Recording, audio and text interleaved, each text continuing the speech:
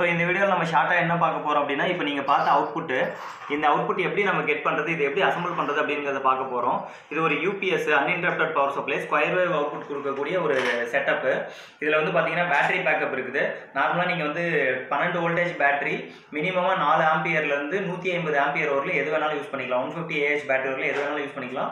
இதனுடைய பேக்கப் அதிகமாக வேணும்னா அதிக ஆம்பியர் போடணும், கம்மி நேரம் பேக்கப் வேணும்னா கம்மியான நம்மளுடைய பேட்டரி சூஸ் பண்ணாலே போதுமானது. இது பார்த்தீங்கன்னா இன்வெர்டர் போர்டு. இந்த போர்டு வந்துட்டு 350 ரூபாய்க்கு நமக்கு மார்க்கெட்டில் கிடைக்குது.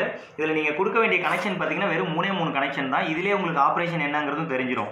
என்ன அப்படின்னா பாருங்களேன், பாசிட்டிவை டேரெக்டாக பேட்டரியிலேருந்து எடுத்துகிட்டு வந்து டிரான்ஸ்ஃபார்மரில் கொடுத்துருக்குது. அதே பாசிட்டிவ் இந்த போர்டு வேலை செய்கிறதுக்காக, இந்த இதில் இருக்க ஐசி வேலை செய்கிறதுக்காகவும் கனெக்ட் ஆகிருக்குது. நெகட்டிவ் வந்துட்டு டேரெக்டாக டிரான்ஸ்ஃபார்மரில் கொடுக்காம இந்த போர்டில் கொடுத்துருக்குது. பேட்டரியினுடைய நெகட்டிவ் இந்த போர்டில் கொடுத்துருக்குது. அப்போ நெகட்டிவ் எப்போ இந்த போர்டுக்கு வருதோ அப்போ இந்த போர்டு என்ன பண்ணுன்னா, 1 செகண்ட் நெகட்டிவ் இந்த பக்கம் லெஃப்ட் ஹேண்ட் சைடும் 1 செகண்ட் ரைட் ஹேண்ட் சைடும் கொடுக்கும்.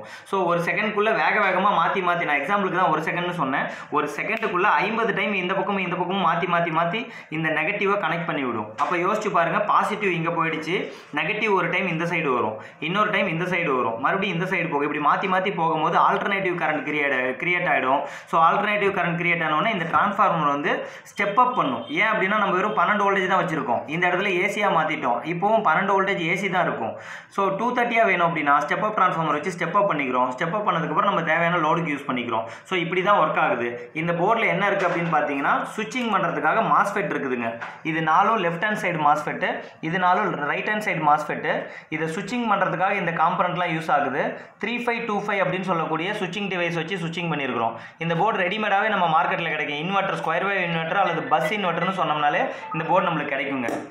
தேங்க்யூ. இதில் ஏதாவது டவுட் இருந்துச்சு அப்படின்னா நீங்கள் வந்து கமெண்ட் பாக்ஸில் கமெண்ட் பண்ணுங்கள். எங்களோட கான்டாக்ட் நம்பர் 7708954811. ஏதாவது சஜஷன் இருந்தால் அதுக்கு சொல்லுங்கள். சேனலை சப்ஸ்கிரைப் பண்ணுங்கள். தேங்க்யூ.